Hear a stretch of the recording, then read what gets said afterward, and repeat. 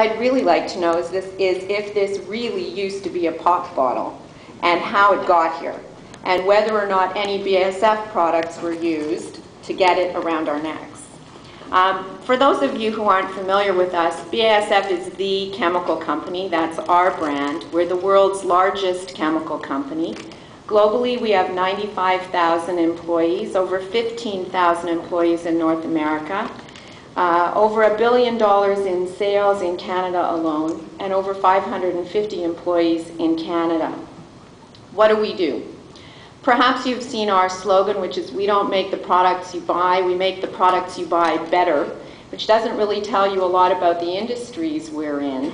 But one of the industries we're in is textiles. The indigo blue dye is ours, which is why we don't understand why they won't let us wear jeans to work. We're in the automobile business. We make coatings that I'll tell you a little bit more about in a few minutes. It used to be mostly solvent-borne, but are now becoming water-borne with our increased sensitivity to the environment and sustainability issues.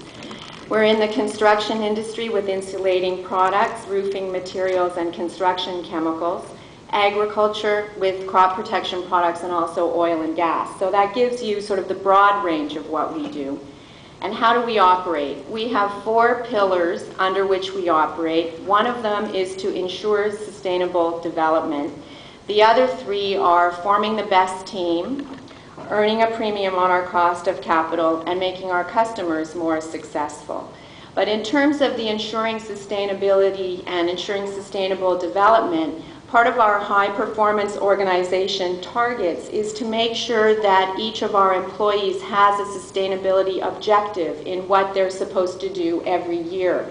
So it's a focus on making sure everyone understands the importance of sustainability and sustainable development, and cascading that down throughout the organization to all employees, so that they all know that they have a role to play, just as all of us in society have a role to play, but that our employees have a role to play in ensuring sustainable development. In fact, we have a mandatory training tool online for sustainable development that each of our employees in Canada was obligated to do last year.